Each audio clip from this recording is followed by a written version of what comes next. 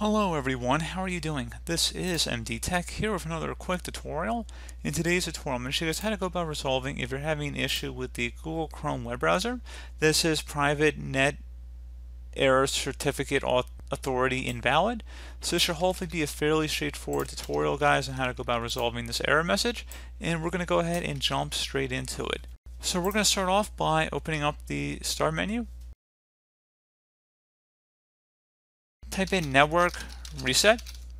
Best match should come back with network reset. Go ahead and left click on that.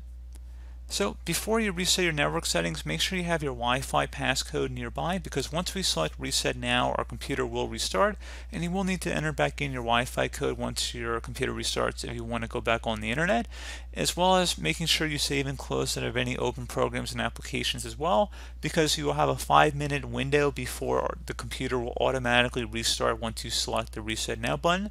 So once you've done both of those things, go ahead and select reset now. Are you sure you want to reset your network settings? Go ahead and select yes. So like I said, we're going to be shut down within 5 minutes. So I'm going to go just be proactive and restart our system here.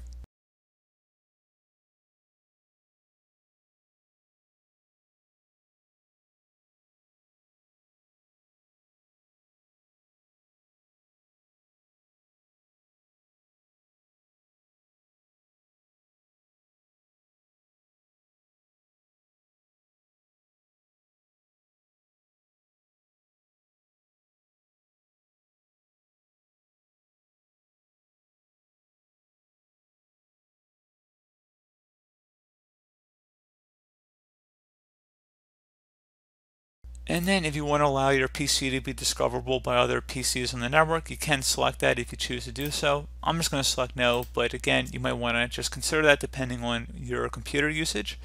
Something else you want to try here too would be to open up the Start menu, type in CMD. Best result should come back with command prompt. Go ahead and right click on that and select Run as Administrator. If you receive a user account control prompt, go ahead and select yes. Now I'm going to have two different commands in the description of the video, guys. Just copy the first one. It's just ipconfig /flushdns. I'm just going to copy that to my clipboard and then go up to the top bar of the PowerShell window here.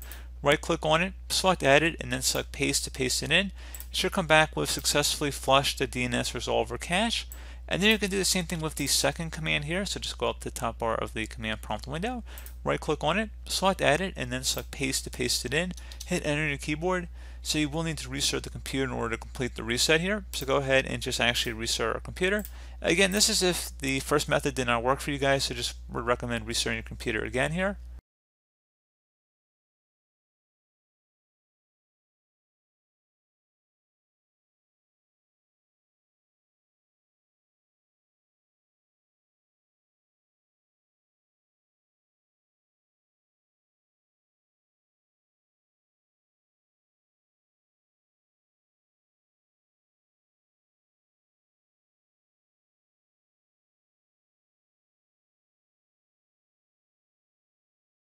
And there you go, guys. Should be as simple as that. And if you go back on Google Chrome, you should not be experiencing this issue any longer.